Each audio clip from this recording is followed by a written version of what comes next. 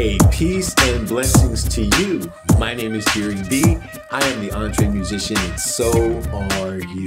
Welcome to another exciting episode of the EntreMusician. This is the space where we concentrate on the mindset, discipline, and focus of the EntreMusician.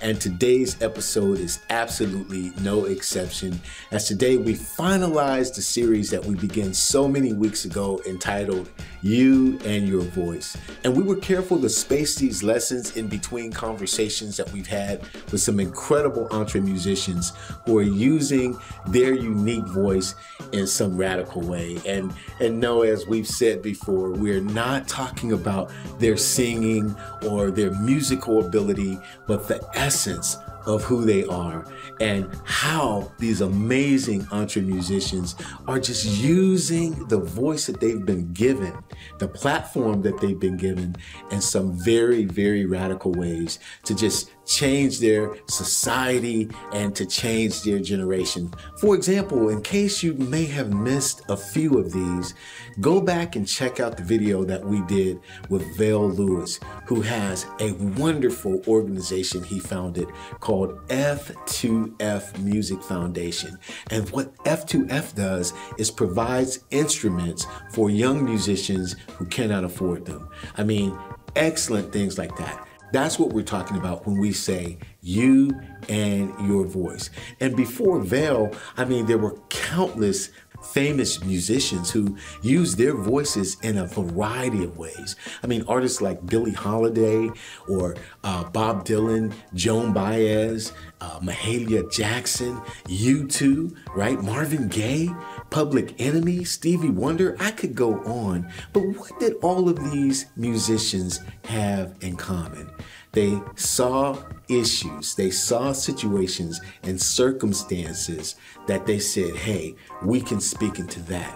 And they express the importance of their voice. So that's what we're going to explore today, hopefully providing some ideas that get deep down into your spirit to motivate you to see, how can I use my voice in ways that I have not yet imagined? Now, you may remember that when we began this series, we started out with 7 ways that you could raise your voice. And we were not talking about they were limited to those 7. I mean, there's a variety of ways to do it. But the 7 that we presented, which were knowing yourself, knowing your business, overcoming fear, understanding failure, learning to pivot, and expanding your perseverance, and speaking clearly before speaking loudly.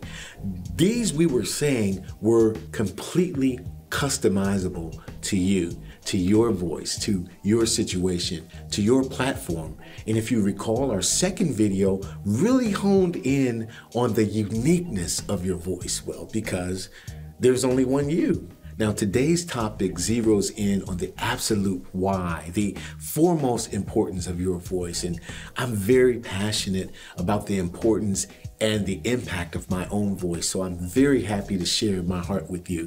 But before I do, let's just take care of a few things. First, I do hope that you're enjoying the content that we provide here at the EntreMusician. Our heart is to make sure that we're providing content that is transformative to your life and to your career. And as you are aware, there are hundreds, if not thousands, of similar videos which provide tips and methods on how to improve your songwriting, your musical abilities, your recording, your marketing capabilities.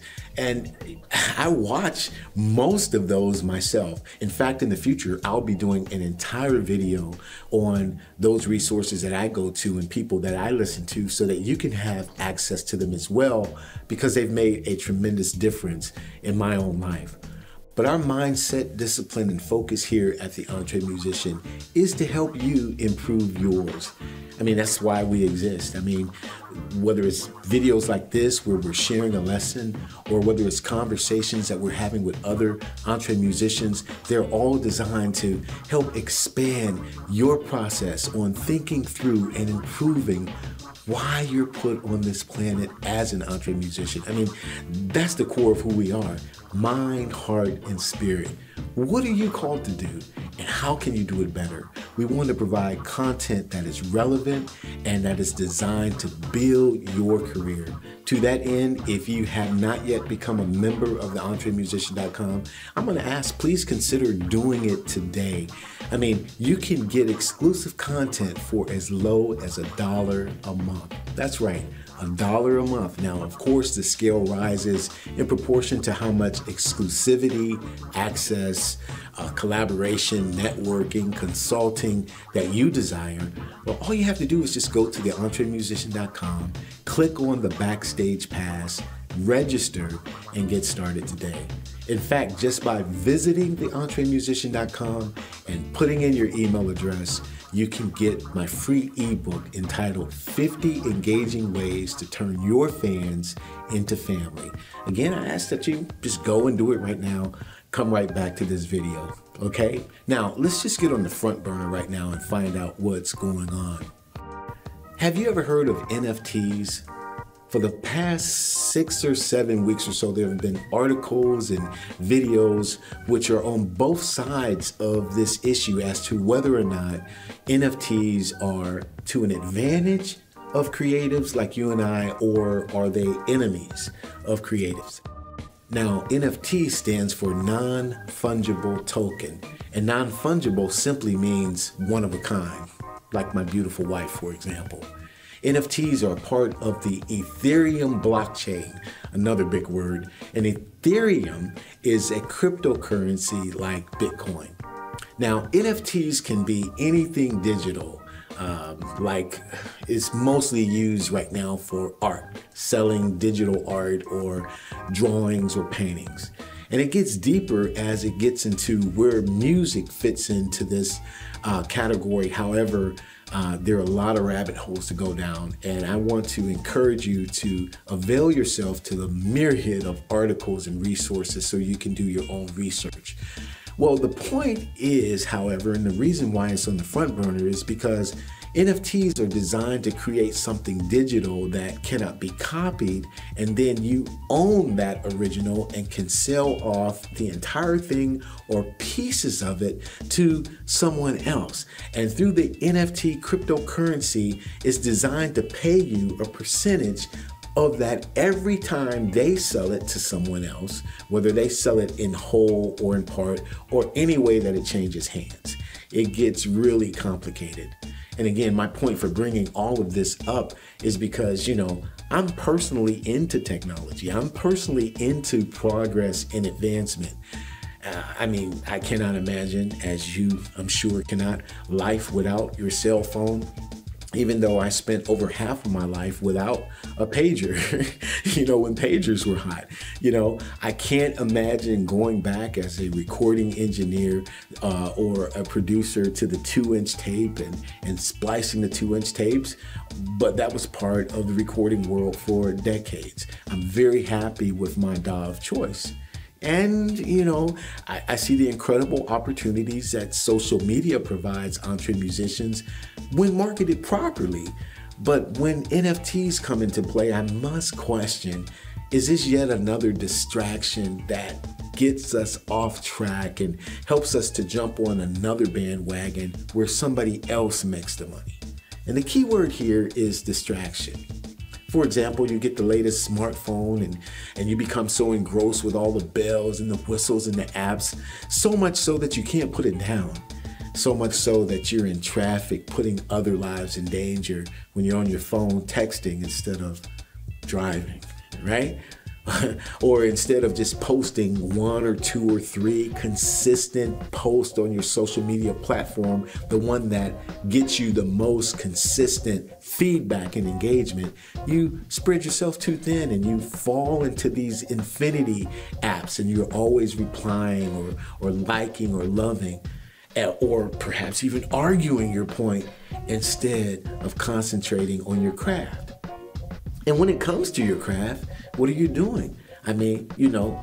You become involved with, the best compressor that money can buy, or how many plugins you have, or, what's the best DAW, and you're always buying and always investing in, or even creating a pedal board that rivals Ingwe Malmsteen's, for example. You get into the gear and into the equipment instead of the discipline being about the music. And I personally see this whole NFT conversation as just yet another distraction. Now, I could be wrong, and I would love to know your thoughts on this. You can get in touch with me directly or leave a comment here below. But when I see all the fodder and I look at all of this, I think people making art just to sell it as an NFT instead of creating beauty is nonsense, and they always have to throw a few names out there of people who, so-and-so have made millions of dollars on this, just like they did when they rolled out Spotify. But guess who's making all the money? Now, I don't know what's ahead for the NFT industry, and, I'm not a prophet or anything, but here's what I think. I think that you still need to build your core audience, your fans, your tribe. And when you're building them properly, it doesn't matter what format you may be releasing music on, they're going to love you. They're going to support you. They're going to cling to you. And so that's what you got to do. You got to go make that love, right? And again, I would love to hear your take on it. Give me some feedback. And by the way, if you register as a family member on the Backstage Pass, then you get to choose the topic that we place here on the front burner. In fact, if you go all in at the Backstage Pass, you will even become a guest here on the front burner. So I want you to go to the EntreMusician.com, and I would like you to register today. Okay, so let's get back on point to where we're going with the importance of your voice. That's today's topic, of course, if you can remember. Now, if you recall, when we were discussing the uniqueness of your voice, we went through great pangs unpacking you being you. And again, go back and watch that episode. I'm not going to cover all of that today, but it is necessary for me to remind you that because you are you, that you were handpicked by the Creator to be the color you are, the age you are, to be the biology that you are, to have the education that you have, to live where you do, and to have the experiences that you have had in order to directly influence and even possibly change the environment or atmosphere or issue or circumstance or the situation that you may find yourself in, or that others who follow you or who are with you are in, especially if you are an EntreMusician. Did you catch all of that? I mean, because you're you, it will take you to be you to affect whatever needs to be done to make a situation better. And a situation can always be made better. We used to listen to that old Steve Arrington song, "Nobody can be you but you," right? And if anything is going to change, then you've got to be the one that changes it. Michael Jackson's Man in the Mirror. That's why if you have a voice, and you do have a voice, you need to know that you've been given that voice, that instrument, that talent, that platform to improve the situation around you, to first bring awareness to it, and then to become the catalyst for the changes that are needed. Now, don't get me wrong. I mean, I'm all for music, songs, and entertainment to be means of escapism, just to funk it out, just to party up, to release yourself, to dance around, to feel good, to make love, have a good time. I mean, that's cool. I'm with that. I'm all for it. It definitely has its place, and it definitely has its time. I mean, go hang out, right? And you already know where I stand, or at least you should. I've talked about it enough on the censorship issue. And whether I dig that style of music or not, I believe that everyone should have the freedom to say whatever he or she needs to say in that moment, whether I agree with their point of view or not. That's who I am. And it's always humorous to me to hear someone say something about a musician or artist who should, they should just shut up and sing, and not bring up any issues that are real world issues. And most of the time, the person who's saying that does not agree with the issue that that artist is bringing to the forefront. And additionally, it's also humorous to me, and sometimes it's sad to hear an artist, especially a rapper. I'm not hating on the rappers, but when they say, well, you know, we're just rapping about what's real, what's life, what's true, I dig it, you know, but the percentage of those who are rapping about the reality and how awful things are, there's a lower percentage of those who are not optimistic enough to rap about what could be. You understand what I'm saying? But I'm not talking to them about them. I'm talking to you about you and how important your voice is and how important it is for you to say what you need to say, even in the face of opposition and backlash or boycott. In fact, Billie Holiday, she was blacklisted and received all kinds of backlash for singing the controversial ballad Strange Fruit, which pointed a laser beam at the murderous lynchings in the Deep South, which extended well into the 1960s and possibly beyond. Marvin Gaye, he staked his entire career on the release of the song What's Going On, which of course turned into an incredible album with songs to protest the Vietnam War. You got Stevie Wonder, you got Joan Baez, Bob Dylan, Mahalia Jackson, Sam Cooke. You got countless musicians who wrote and sang songs to protest unjust racism during the Civil Rights era. And in the early 1990s, you got Chuck D, Public Enemy, KRS-One, A Tribe Called Quest, and others who picked up the baton to inspire a generation back to proper consciousness. Now, we all know that speaking up and using your voice to its greatest potential and to tell the truth is a move that will cost you dearly. I mean, fans, followers, even friends may run from you, but those who remain will stick closer. And those who run to you during those moments will know that you are an authentic artist and that there will be genuine love and support because people just want the truth, man. I mean, people don't want to be lied to. Everything out here is suspect. And rare is the artist who can strip themselves from the fantasy and live truly free. In this day and age, and all that we're walking through in our families, our neighborhoods, our societies, and even in the larger global community, your voice is more important than ever. Truth, sincerity, earnestness, humility, kindness, respect, honor, love that is soaked in truth, not just nebulous fact-finding, but straight up genuine righteousness is going to cut through the bull chips. It just is. And it's time for you to stand up straight, get that microphone out, unzip that guitar, pick up those drumsticks or that horn and prepare to stand out, even if you have to stand alone.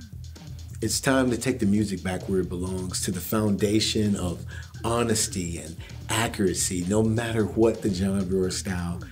It's time to pick up your pen and write beyond the boundaries of one-night stands and whimsical excess and get straight to the heart of life, using your unique voice. Hey, truth needs a song. Why don't you sing it? Right? Integrity needs a melody. Why don't you play it? True love needs a symphony. Why don't you compose it? Why don't you direct it? Why don't you produce it? We need your voice. We need your heart. We need your life. Stand up, speak up, shout if you must. It's important because you're important. Use your voice. My name is Jerry B. I am the EntreMusician, and so are you. And I know I'm going to see you here next time at some point. And however you're watching, if you're watching on VizD, if you're watching on Armstrong, if you're watching on YouTube, if you're getting it on the podcast, however you're getting it, I appreciate you. And I thank you. Come on over to the EntreMusician.com. Hook up with us through the Backstage Pass, and let's just go on this journey together. Peace and blessings to you. I'll see you soon. God bless.